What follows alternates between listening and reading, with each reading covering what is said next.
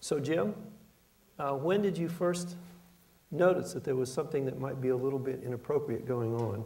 Is this something that you stumbled onto, or is it something that you weren't looking for?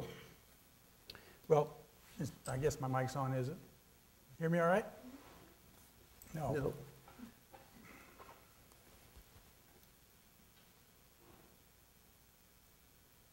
Is there a volume on it? Can you hear it now? Yeah. Okay. When I went from General Dynamics Fort Worth, where I'd been starting up the F-16 program, I went up there because the chairman of the board, Dave Lewis, wanted me to, and wanted me to. The theory was that in 6 or 8 months, then I would take over Veliotis's job, who was running Electric Boat, the nuclear submarine business of General Dynamics. So I went up there officially in charge of engineering. It's a big engineering department, 4,000 folks in it, but in fact, really to get ready to take over the whole place. And so I started busily trying to do that. And soon after I got there, Veliotis asked me to prepare a sort of a memo or a report on on some of the problems that they had experienced. What's referred to in the tape as the welding problem. Early in 1980, they were about to send some 688 attack submarines out to sea trials when the Navy, a little old lady from the Navy doing final inspections, discovered there were some welds that were documented as completed and inspected. And when she did the inspection, they clearly hadn't been inspected, and with some more pulling on the string, they discovered there were not only not inspected welds, there were a lot of missing welds, and that led to a major effort to tear apart submarines and find out, since if you don't know whether you've got a good system in place, it's very expensive to go re-inspect, and especially when you've completed stuff on top of it. So they had incurred very large costs just as I'm coming up there. I got up there in October of 1980, and they had incurred at least tens of millions of dollars of costs on this so-called weld problem, and they were going to try to figure out how to charge the Navy for it. And so Veliotis asked me to prepare a report on this with the intent to put a good story together for the Navy. And as he said, you'll be perfect because you're new here and you have a good image from the F-16 program, and so you're the perfect person to put together an unbiased report. So I dug in to understand the welding problem, and I got there in mid-October. By just before Christmas, I had figured out what had really gone on with the welding problem pretty much, and that their plan was to submit so-called insurance claim, which to argue that the Navy, which insures against calamities in the shipyard, was in fact an insurer, and therefore, since there was a calamity in the shipyard of missing welds, the Navy should pay for it. And I wrote basically a report to Veliotis laying out the lack of logic in that.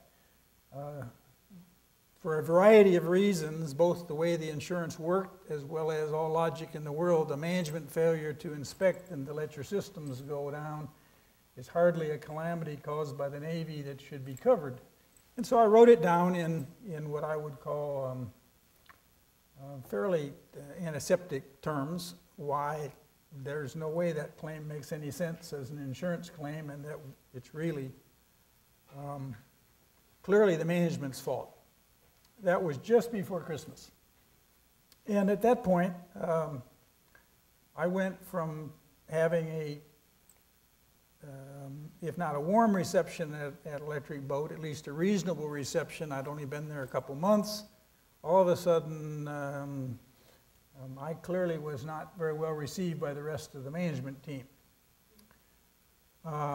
Did it ever cross your mind that writing a report like this that was not what your boss was expecting might have some consequences for you? Well,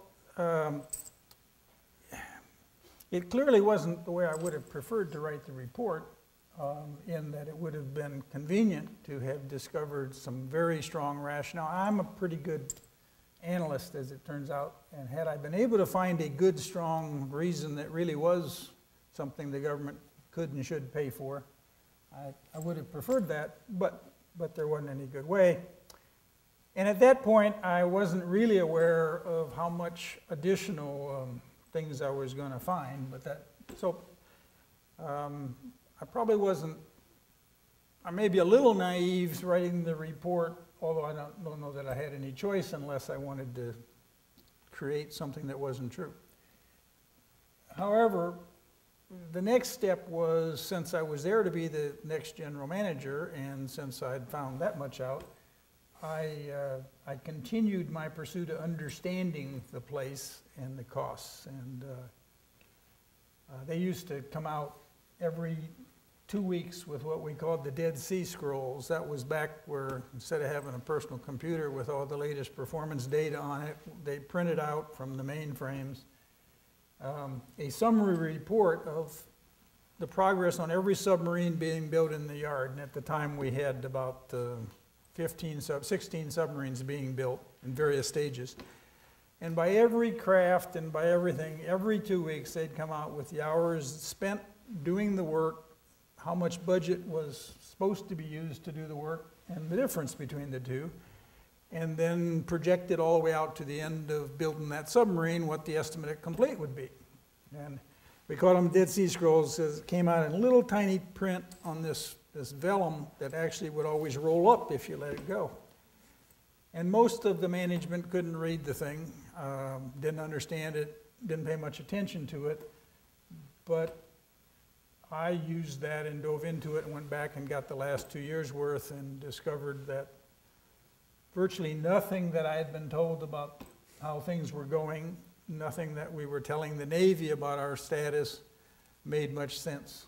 So the more you looked into it, the worse it got. And you'd only been there for a few months. Right. By the end of February, although we were telling the Navy that we were going to, actually what the chairman of the board had told me was that on the attack submarines after the big settlement, some years before that they talked about in the tape, $359 million loss they'd written off, they'd reset the contracts, that they were then going to make $100 million going forward. That's what the chairman had told me, that's what Veliotis was saying. My analysis said they would lose $134 million, and the Tridents would overrun by a fairly massive amount. They wouldn't lose as much money because of the structure of the contract. And by the end of February, it was clear to me that the public story didn't match reality. I guess the other part of the story is that I became close to the Navy. Not unusual in a big defense contractor, the government, the main service, has their own offices and people within the plant. So we had a NAVPRO there, a Navy program office, and they busily got data and did their own analysis, and I got to know the head guy there and the captain out of Washington. And pretty soon they were sharing with me their analysis. And it was pretty clear that their analysis said things weren't anything like our story either. And so at that point, I was kind of on the outs with Veliotis. Story didn't make any sense. But I believed that the corporate office, which was in St. Louis, and Dave Lewis, the chairman of the board, I had no reason not to believe that he believed what he was saying. After lots of thought, coming back from an airplane, I was still living in Texas and commuting every other week, I made a bunch of notes on my analysis, and I decided I should go around Veliotis to his on-paper boss, the president of the company, not Lewis, but a guy named Ali Boileau. So I called Boileau, who I knew pretty well because he was an airplane guy and had been down on the F-16 lots of times, and told Mr. Boileau what was really going on and that we were about to have a big layoff because they said we're overrunning budgets, so we're going to lay off a lot of people, but the reason we were We were also getting way behind schedule because we didn't have enough people to do the work because it was too inefficient. I laid that out for Boileau, and he basically said, Jim, that can't be true. Nobody would do those dumb things, and you must be mistaken. And I remember when I hung up the phone, I thought, well, that didn't work very good. But the next morning he called me back and said, well, you know, there may be something to what you're saying. And they knew, by the way, that I was actually a pretty good analyst on that sort of stuff. So Ollie said, just sit tight. We're going to send in a team from corporate office to look at profitability on the contracts in 3 weeks, and we'll make sure they understand what you're saying. So they came in. Big team, 10 people, including the corporate vice president of contracts and estimating, a guy named Bill McCurdy, who I also knew quite well, and the corporate controller. And we met at night in the Groton Motor. I lived in the Groton Motor Inn since I was commuting. And we met by cover of darkness in my efficiency apartment. And I took them through the data and how you do the analysis and how it really works. And then they went about their stuff. I couldn't meet with them in the plant because that would have been the kiss of death for sure. And so they went off and they did their own analysis and then went back to St. Louis. And 3 weeks passes, I have conversations with McCurdy, and McCurdy and I agree on kind of what the results are. He was more optimistic. He said they're only going to lose $100 million. But the SEC rules say once you know you have a loss on a fixed price contract, you have to go report it. McCurdy took that analysis and went to the chief financial officer and the chief executive officer, and I knew what he was telling them. Meanwhile, Lewis had been meeting with the Navy every few weeks to try to get a settlement. And I knew what the Navy had analysis, and they knew some of my analysis, and they were pretty close to the same. So McCurdy tells the CFO and the CEO, and then we sit and wait, and we both think that when the second quarter earnings come out in July, they will take a big write-off because the law requires them to, and the most credible people in the whole company, McCurdy and the controller and the CFO all are saying that, and absolute silence. No write-off. And meanwhile, I'm getting calls every so often from people like one of the executive vice presidents of aerospace saying, Jim, just sit tight, everything will be cool. So I kept sitting tight. In mid-August, I called Dave Lewis, the CEO. He called me back at night, had a discussion about the same thing. He said, sit tight, everything's going to be okay. Now, he'd been having negotiations with the Navy every few weeks, and the speculation was that pretty soon Veliotis would go away and probably I would be running. What was your interaction with Veliotis during all this time? Wasn't he actually the line supervisor? Right. He's my boss through all of this. So was he talking with you? Was he warm about the report? Was he hostile towards you? Well, of course, the only report I turned into him was the first one on the insurance stuff. After that, we had some conversations in his office about what was really going on and really going to happen. And he told me to go talk to Joe Barton, the controller. I used to be, I can remember the conversations quite well. Barton had an office here, I had an office there, we shared a secretary. And Joe was a pretty bright guy, good numbers guy, and so I'd go in with the Dead Sea Scrolls and sit and have this conversation with him, and I said, Joe, you can't possibly believe the estimate it completes that the reports are giving you. And he said, oh yes, let me explain how it works. And he'd take me through the logic that every 2 weeks we record the hours worked and the budget, and that tells us how much we have overrun or underrun, and then we add the rest of the budget to the end of the submarine, and that's the answer. And I said, but Joe, every 2 weeks you overrun the budget just like clockwork, and I had it all charted out. And so you can't possibly believe you're going to do the rest of the work all on budget. You haven't done any of the work to date on budget, you know, for years. So it couldn't, and so I did it just about like I described, and Joe would say, well, let me take you back and show you how we do this, and he'd repeat the whole conversation. Just hit erase and start over. And after I did that a few times and knew, I said, you know, there was no point in talking to Tacky anymore.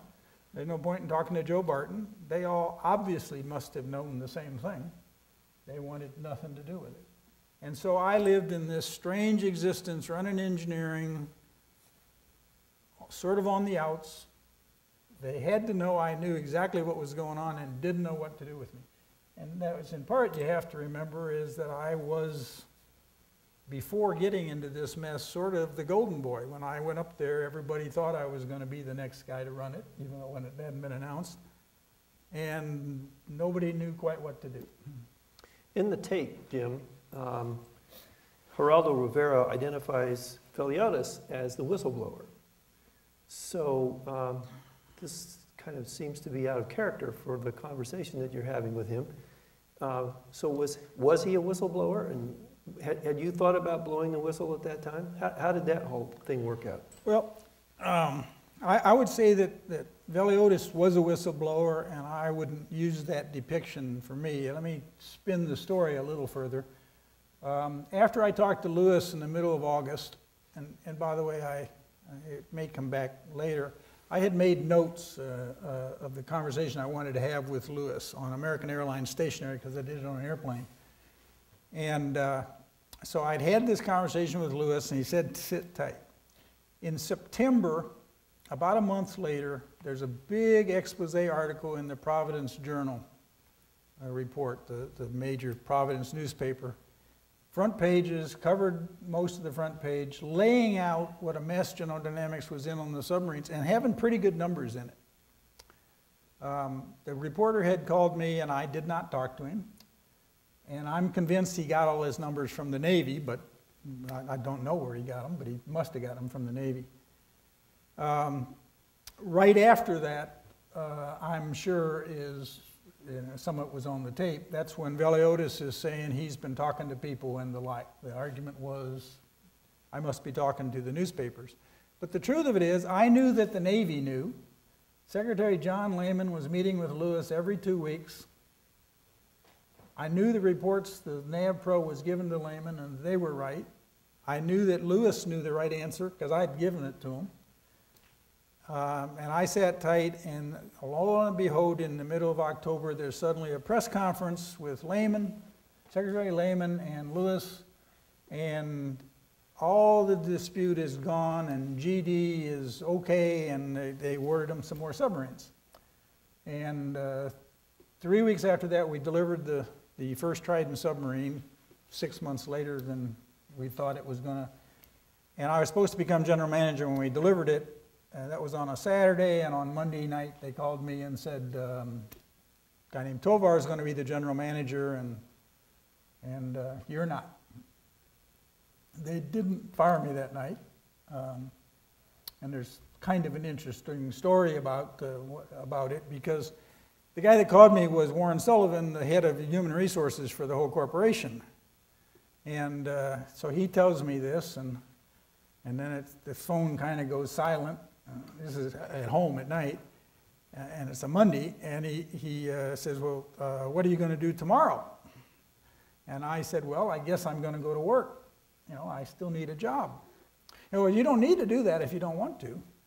And I said, well, I'm not really that worried about it, Warren, but, you know, it is a little bit ticklish because I'm giving the presentation tomorrow night at the Electric Boat Management Club. Electric Boat had a meeting once a month of their so-called management club. It typically would have a couple hundred people come out for dinner and have a speaker. And I was the speaker, and we had 500 people signed up to come listen to me. And the phone, I told Warren, so I'm giving the management club presentation tomorrow, and that may be awkward. And the phone went silent. It had to be 2 minutes with nothing happening. They didn't know what to do at that point. The next day, I gave the pitch the following night, which happened to be on career strategy, which was well thought out, and then told everybody that I'd be leaving, and that was kind of the end of that. So at that point, nobody had been a whistleblower in the public sense, except maybe somebody in the Navy who had given the newspapers all the information. I left after a couple months, basically just figuring out what to go do. Went back to Texas, went on with some other things, and Veliotis, when they put Tovar in the job, and they semi-promoted Veliotis again over international as well as the shipbuilding businesses. And then in February, GD took a $134 million write-off, exactly the number that it turns out that I kind of guessed at. And a month after that, Veliotis suddenly resigns and flees to Greece, and soon after got indicted for kickbacks up at the Quincy shipyard. Different thing. So he flees to Greece. He was a Greek citizen as well as a U.S. citizen. And over the next couple of years, GD's freezing some of his assets, and Veliotis is sitting there in Greece starting to tell his story and tell that he's got a lot of bad stuff on General Dynamics. And meanwhile, I'm doing other things, except it keeps being in places like Business Week and Forbes and the like, making news. I was out in San Diego in the summer of 1983, so 2 years has passed. No, it must have been, get this straight, I'm sorry, it was 84. And I get a phone call. I don't know how the reporter tracked me down, but it was a reporter for the Washington Post. And he wants to know if I was Electric Boat. Then I was, and he starts telling me that there was a telephone call in October of '81 between Veliotis and Lewis when they talk about firing Jim Ashton. And did I know about that? And I said, well, no. What do you have? And we talked about the story some, and I said, I've still got all my stuff, but not out here in San Diego. So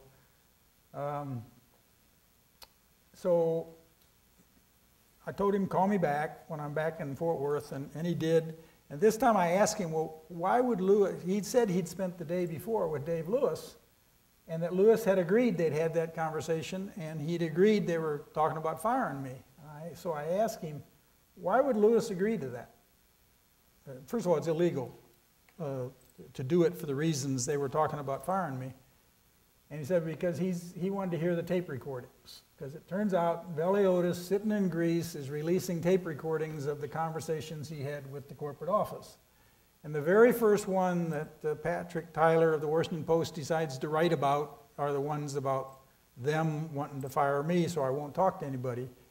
And it made the front page of the Washington Post, actually the whole first page and half the second page, which the principal article is how to fire this guy who's going to tell somebody the story. And that's suddenly the Congress is interested, the SEC is interested, and eventually 2020 is interested. If I was a whistleblower, it was only kind of after the fact. This sort of raises the question. It's pretty clear that you were bothered by all of this right from the day you arrived, that you spent months investigating, finding things that made it look worse every time you did. You raised your hand, you brought this up to the management, expecting something to happen. It didn't happen for months and months. They eventually let you go in a rather dramatic way. And then there are several months go by. Why didn't you go to the press? Well, thought at the time quite a bit about what is the right thing to go do, both from a personal point of view and from an ethical point of view. From a personal point of view, is kind of a slam dunk. I had already done everything I could do within the company and within the Navy. And I finally decided, after quite a bit of thought, that since the newspapers already had correct data, had written an accurate story about it, since the Navy, all the way up to the Secretary of the Navy, had an accurate story and really knew what was going on, and the corporate people, not only my boss, but all the way up to the CEO, had an accurate story of what was going on, that at that point, there wasn't any percentage of seeing if we get another newspaper article written. And I thought, I'm not going to be able to get anything done.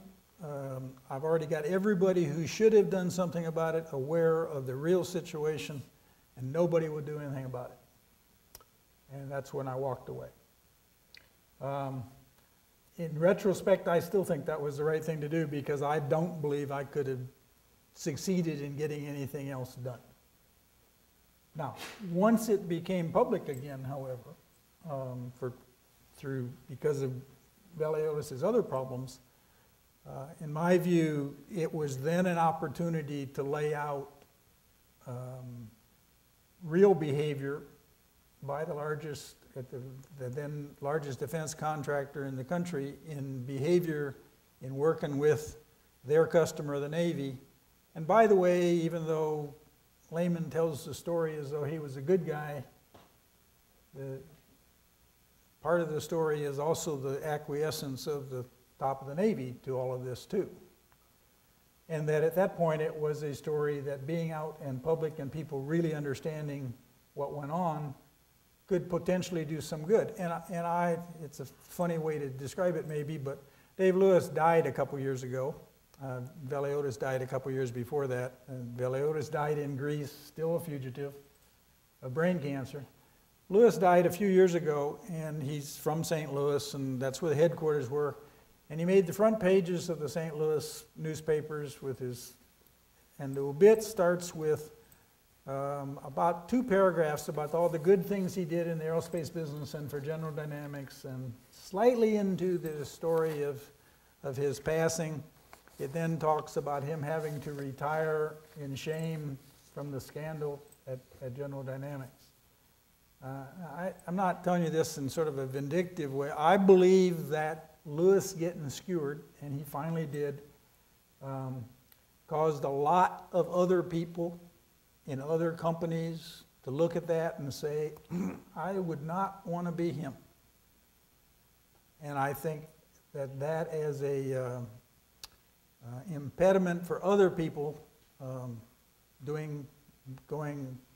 having behavior that is unethical, in many cases illegal.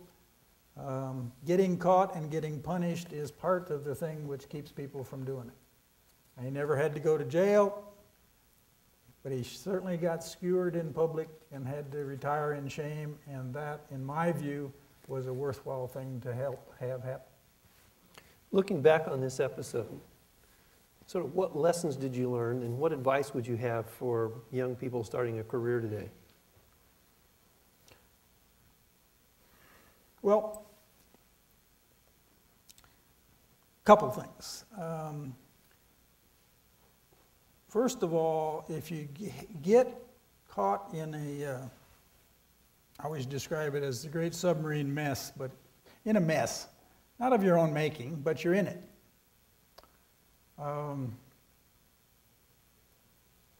There's a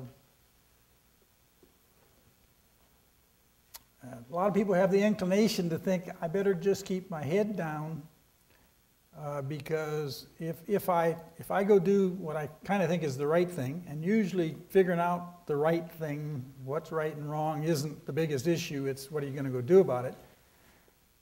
One of the inclinations is I'll never recover from this. It doesn't take a lot of brilliance. Maybe the first report I wrote was overly naive about just writing down the right stuff for Veliotis, but after a while I knew this was not likely to turn out to be a good event in my career. And there's easy to come to the conclusion life's going to be over because of this, which is a big thing to keep you from going forward. Life wasn't over. My career has worked out pretty darn nicely afterwards. It was a big setback, don't get me wrong. A lot of less than fun things. But, you know, I've had all kinds of interesting jobs after that. If you care about material wealth, certainly have done quite well. Lots of interesting jobs in things. Life wasn't over. It did have a diversion in it. So, you know, you can recover just fine.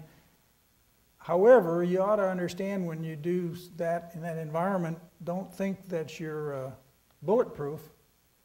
you're very likely to not survive in the narrow sense within most companies if you discover, or most situations, if you discover people are doing things which they know aren't right and you won't go along with it. It's not likely to be that you're going to come out ahead in the narrow sense that somehow you win and you get rid of the bad guys and the good guys all win. The good guys don't always win, and they certainly can suffer along in the process. But it's still the thing you ought to go do. The other thing is maybe a broader observation. I've had a number of messes in my life beyond that one. I always tell people I got fired. I made the New York Times and the Wall Street Journal for getting fired from 2 different companies in 3-month period. I don't think anybody else has succeeded in doing that. They didn't happen 3 months apart, but they made the newspapers 3 months apart. One was General Dynamics, and another was a healthcare company I was president of. Different story, but because of some illegal things that were going on. I think it's easy to talk yourself into the fact that basically everybody's a good person. That the world is full of good, maybe a few misguided people. I don't believe that that's an accurate description in the history of man. It isn't an accurate description in businesses. I believe most people are honest and are trying to do the right thing. But evil exists in the world. Criminals exist in the world. And talking to them nice isn't necessarily going to change their mind. And so when you happen to get thrust into that, you don't want to confuse yourself with, well, this will all work out just fine, because these folks don't really mean to do anything wrong. Some people mean to do things quite wrong. And you can be a big influence in the other direction, and that's what you ought to go do. But it really is out there some of the time. And you ought to, if you're faced with it, figure out what you can do about it, if anything.